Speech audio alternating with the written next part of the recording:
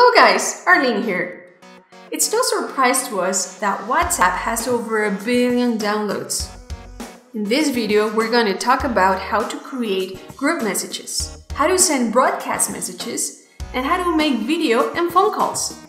In fact, make sure you stay until the end, because we're also going to talk about the 24-hour status feature. Welcome to Burn to Learn. Stick around.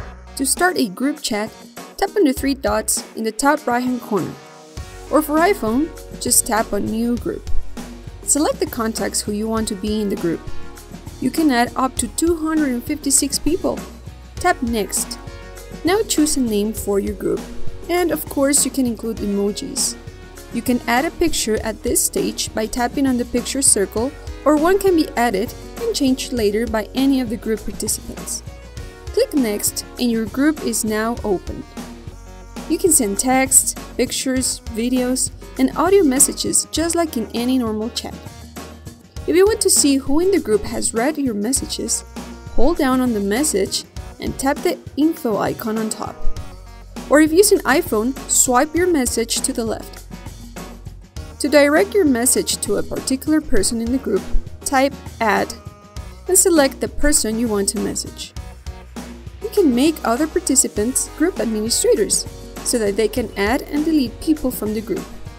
You do so by tapping the group banner, select the contact, and group admin. You can also customize the tone so you know when you get a message from that group in the custom notification button.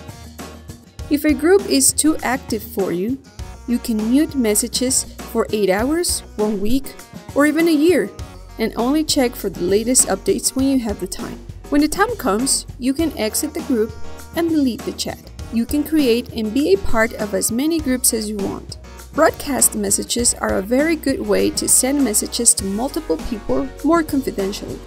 To create a broadcast list, go to New Broadcast List and select the contacts that you want to receive the messages. Once you create the list, it will be there until you delete it. Once they've sent the messages, they will appear in the chat that you already have with each contact. What else can you do on WhatsApp? You can send and receive PDFs, Word documents, and MP3 files. You can choose a file from your storage cloud or go directly to an app, for example Adobe or Word, and share the file via WhatsApp. Copy and paste a link to an interesting website or even your favorite YouTube video. You can share a contact and get your friends chatting with each other. Did you know you can make international calls over Wi-Fi for free? When using mobile data, you may incur charges. But to make a phone call or a video call, tap on the chat of the person you want to call. Tap on the phone icon to make a phone call, or tap on the video icon to make a video call. Calls are unlimited, and as long as you have a steady internet connection, the call quality is good. And finally, we're going to show you how to make use of the status feature. You can now upload a photo or video that will be visible to your contacts for 24 hours. Go into the privacy settings to choose who in your contacts can see your updates. Tap and hold on a contact to mute their status posts, or if using iPhone, just swipe it to the left. So, we hope you found this video helpful. Stay tuned for more WhatsApp videos regarding some tricks. If you haven't already, please subscribe to our channel. See you soon.